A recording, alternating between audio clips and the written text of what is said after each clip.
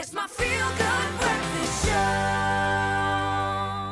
Welcome back as we delve into a vitally important medical discussion right now. And although December is a time, yes, for fun for most people, it is a very difficult period for those patients who need blood and blood products to lead regular lives. Now, blood stocks fluctuate throughout the year, but can be particularly low during the festive season. We know this for a number of reasons.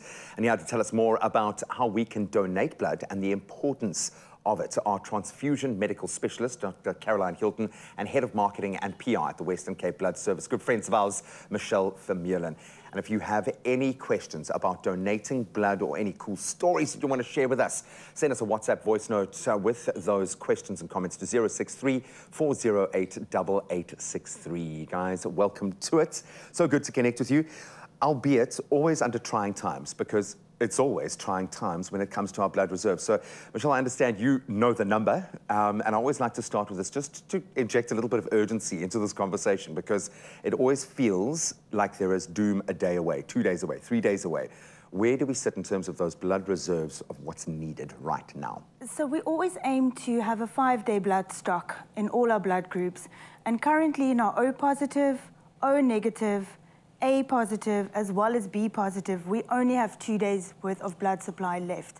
So yes, it is critically low, and we need blood donors to, whether you're a new blood donor or a regular blood donor, we need you to come and donate blood. And it's so simple and easy. And yes, you get to join this community, which feels wonderful, that you're doing something in the service of others that's costing you absolutely nothing, or about a litre worth, but it's very, very little. But I understand there are some dynamics at play here. So maybe, Caroline, you can start, because we listed, it felt like you were listing every blood type. Feels like it's at a low point at the moment. What role does this blood play? So obviously we know when there's accidents, blood transfusion, that being one area, but why do we need 5 days worth of blood? Why is it so important? Okay, so we've got a patient population that definitely require blood for a variety of reasons. So accidents, for example, obstetric reasons, so people who've had babies often require bloods if there's complications to their deliveries. There are people with chronic conditions that regularly require blood transfusions, and sort of a wide variety of patients, and children to elderly, it's needed across the board. Because it's what keeps us alive. Absolutely. It's that one common thread, and I think I'm always blown away by the fact that you literally can and probably will save someone's life by doing this, and it literally costs you nothing to go and do it. Tell us a bit more about what you guys do, the Western Cape Blood Service. I've obviously had an opportunity to see from both sides of the lens and have donated with you guys many times. What role do you play? How do you kind of put it into the ecosystem, if you will? Just to give you a bit of background, so we're a non-profit, independent organisation that operates throughout the Western Cape, and we aim to collect at least 700 units of blood on a daily basis. So we collect the blood, we transport it, we process it, and then we distribute it to patients who need it throughout the Western Cape. So in a nutshell, that's a little bit about us. You're a logistics company. I think you just got to keep it moving. Yes. And it must be such a tense space to work in, because you almost want to crack the whip to say, listen, we need this to happen, we need it to happen right now, but you've got to welcome people in. You've got to get people to come in off their own volition to be able to do this, to make this all work. So let's demystify the process. It's quite a simple thing to go and do, and it's really not painful.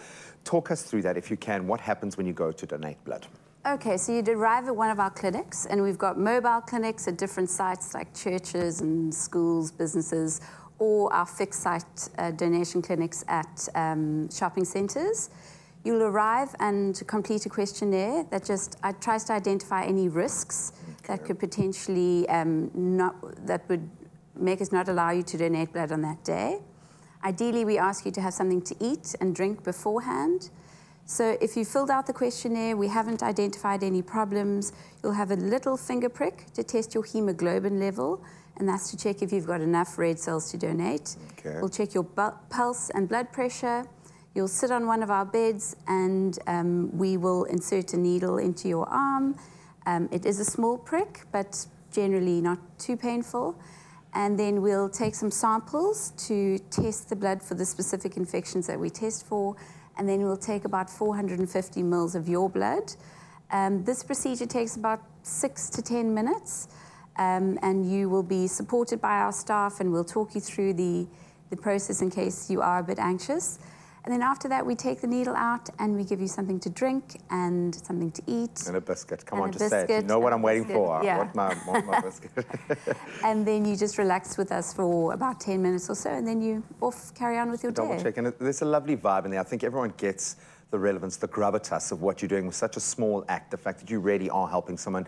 But maybe you can reinforce that. Why do you think, you've chosen to make this your life's mission. Why? Why is it so important that we donate blood?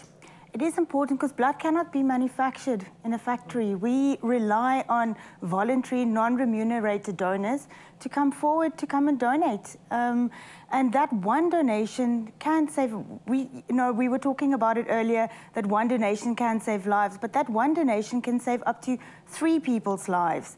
So in that short period of time, up to 30 minutes maximum, you can really do something remarkable. You can save 3 people's lives. 3 people's lives. Yeah. Just think of a family member. Just think of what that is like to go through. We've all touched on that kind of tragedy in some way in our lives. Imagine you could be that critical deciding factor that helps a person survive something like that just by giving up a few minutes and a little bit of your blood. You can do it. We're going to get into what might preclude us from donating blood and then how we can get out there and do that. If you've got any thoughts or questions, please share them. 0634088863. Now, I've got to say it, my good man needs a little bit of help getting dressed this morning. Please, can you help him out? It's my feel-good breakfast show. Very good morning, and good morning if you've just woken up. Where you been? You're missing a fantastic show, in fact, an enlightening one. I love it when we get to focus on health issues like this because it's a collective and something we can all play our part in. Now, transfusion medical specialist, Dr. Caroline Hilton, and head of marketing and PR at the Western Cape Blood Service, Michelle Vermeulen, are still with us this morning as we continue our discussion around blood donation. And it is reported that every 2 seconds, in fact, someone needs blood. There. That's how fast this is happening. And while a unit of blood can save up to 3 lives, we've established making donating even more vital. And if you have any questions or comments, please drop us a line. You can send us a WhatsApp voice note, 063-408-8863. In fact, we had one come through from Leandre right now. Let's take a listen. Hi, I would like to know, we donate our blood for free. Do you charge the patients for the blood? Or how does that work? She wants her cut. Jandre wants her piece of the pie, yo.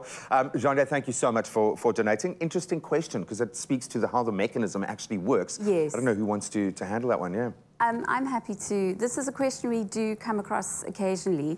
So we are called a cost recovery, we have a cost recovery business model. So we do charge the patient or the hospital for the blood ultimately, even though we do collect it for free, because we have to pay for the testing of the blood, for the processing into the different products, into the running of our service. So we're a not-for-profit organization, but we do require money to run the organization without making a profit. The production line requires resources. Absolutely. It's as simple as that. So okay. we do charge for blood. There we go, Jandre. I hope that it helps. I think we've got one more voice note. Erica weighed in on the discussion. Let's hear what she had to say. Good morning, Expresso show. I would like to know if you have high blood pressure, can you donate blood? And if you don't know your type, can you still donate blood? Thank you. Erica, thank you so much for 2 great questions. I'm going to prefix this and say, like, I have to ask what my blood type is every time, and I'm at this age, maybe it's just how old I am. But it does raise a really interesting question in terms of what precludes us. So let's start with high blood pressure. Does that prevent us? Presumably, yes. No. Really? So if your blood pressure is well controlled and you're within certain limits, we absolutely would accept you to donate blood. And that's why you do the testing and the tests beforehand to make sure that you are feeling Yes, so we do check your blood pressure beforehand, and it has to be within those specifications, but we'd happily accept people who are taking blood pressure medication as long as they're well controlled. Well controlled. Okay, what precludes us, guys, from being able to donate blood? Okay, so there are quite a lot of reasons, and I think it's very frustrating to the public because we put out the appeal to please come and donate blood, and people arrive and then they're turned away, which is understandably frustrating. Or soul-destroying if we've built up the courage to go and do it, yeah. So our basic criteria is you need to be between 16 to 75 years of age as a first-time donor, you need to weigh more than 50 kilograms, and you need to be well and fit. And then when you arrive at the clinic, we ask you to complete that questionnaire. And it covers a wide variety of topics where we perceive there's potential risk of infection being transmitted from your blood to the patient. So we'll ask for information about recent travel, for example, to malaria areas, any evidence of infection or illness that could potentially be transmitted, we try and identify. That's absolutely the worst thing, yeah.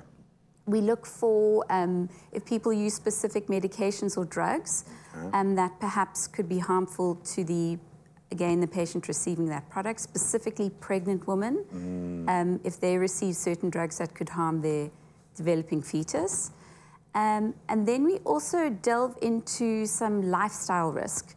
So that would involve, for example, recent sexual contact with new partners that could potentially transmit infection through that process. We also ask about drug use and a variety of lifestyle risk factors.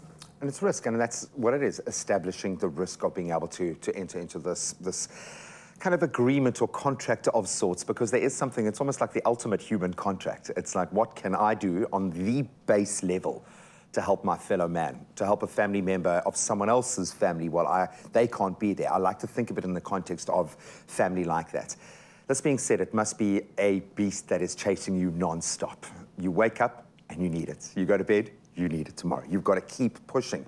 Why is awareness around this so important, and what does that need to look like? How should we be talking about this, do you think, Michelle?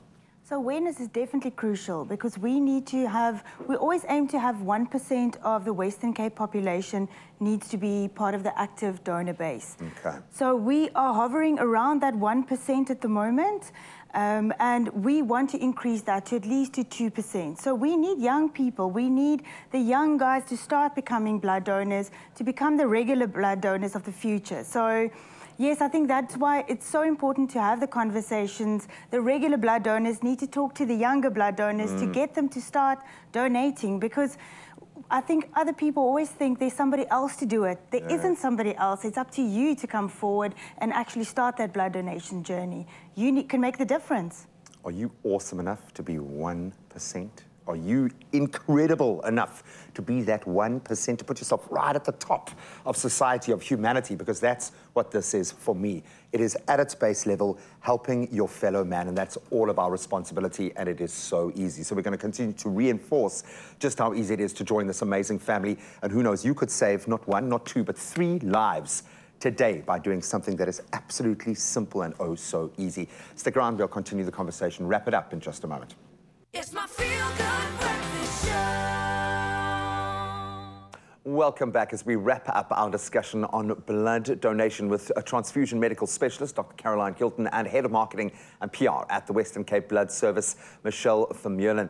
And to meet the daily demand for blood, on average of 3,500 units of blood must be collected per day. That's a lot. A unit of blood is also used to help advance the science of blood-related medicine worldwide. If it is used for research purposes, we don't think about the bigger picture. So if you're last chance to ask any questions right now, if you have any blood donating questions, please WhatsApp them to 0634088863. Ladies, thank you so much for sticking around.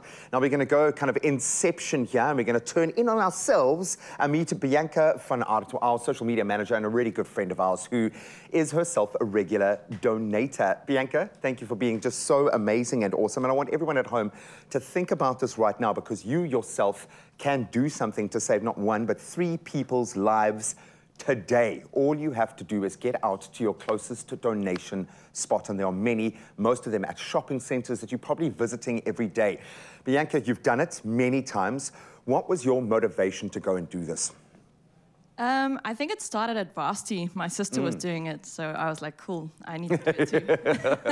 And it was just, it was a really cool experience, because you knew you were doing something good for other people, but it didn't take much of you. The blood donating center at varsity was quite close to where we stayed and to the campus, so it was walking past, and you pop in, you fill in the form, and then you just chill there for like 10 minutes. And obviously it was a competition to see who can donate the fastest. And then you get like cookies and juice afterwards. I mean, what's not to love? Come on, I love it. So how many times do you reckon you've donated blood? I've only really started doing it consistently in the past 2 years again. I once donated and my iron was too low. And then I didn't go back for a while because there's a period that you have to wait and then get it back. But healthy, then yeah. last year I started doing it consistently because I go right here at Blue Route Mall after work. I just pop in and do it. And then one day I went in and I'm A positive, so my blood group isn't always a necessity, like they need other more rare groups. And then I saw that you can donate blood plasma. And so I've started donating my plasma because that's something that they can actually use more. And they'll ask, like, do you need my blood group or do you need plasma more? And then depending on that, I donate whichever. Part of the 1%, baby. You rule. Thank you so much, Bianca. Thank you for painting that picture. So simple and easy. It's like just popping into the shop to grab a loaf of bread, just go and donate some blood and save 3 people's lives. Come on, we can be superheroes here. I've just got to ask, and this is to reinforce the need to get people out there. How hard were we hit by COVID? What did that period do? Because it seems to have added pressure in every medical sphere. How much of a backlog has that created that we need to offset?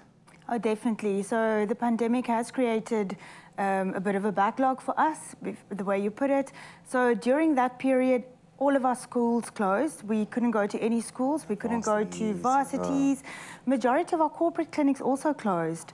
So we actually had to find alternatives for our donors to go donate. And we then saw a drop. We were talking about the active donor base. It dropped to well below the 1% during the COVID period. So for us, it was really challenging to be able to provide safe blood products or sufficient blood products during that time. Safe is always, that's always, but the sufficiency of it. So that's why we rely on those regular donors and the new donors to come forward to keep on so that we can supply to the needs of the Western Cape. So thank you to Bianca and the rest of you that are doing this on a regular basis. We've got Anonymous on the line right now with a comment or question. Good morning, Expresso team. I have a question with donating blood. Can a guy or can a person smoking marijuana donate blood? Please let me know. Some pregnant pauses there for effect. Can a person smoking marijuana, pause, donate blood? Yes, they can, but we just ask you to wait 24 hours after ingesting or smoking marijuana before you do donate. Because it is very prevalent now, sure. Yeah, so it's again a potential risk that some of the marijuana could be theoretically transmitted, for example, to a baby receiving the blood product. A pregnant mom or something like that. So we just ask for a 24-hour deferral period. I don't know if we've got any more voice notes. Brandon weighing in. What did Brandon have to ask this morning? Good morning, Expresso Show. Morning. My name is Brandon, and I just want to thank everybody who donates blood. As a leukemia patient, I understand the importance and the value of this blood. Brilliant. So keep it up, South Africa. Don't stop. Oh, Brandon, we love you for that. Thank you so much for taking the time to put your voice out there. And I think maybe this is what we need to do. Just ask the person next to you if they have and when they're going to do it. If they haven't already, when are they going to go and donate blood? Guys, thank you so much for what you do every day. I'm just thinking this whole time, I've been thinking about the numbers of people that get helped by this. I cannot escape this notion of saving 3 lives by giving up 15 minutes of your time just about to do this. But you've given up your lives to do this every day. So thank you so much for your efforts. Everyone who has donated blood and is doing it on a regular basis, thank you so much. If you haven't, come and join the 1%, baby. Feels good.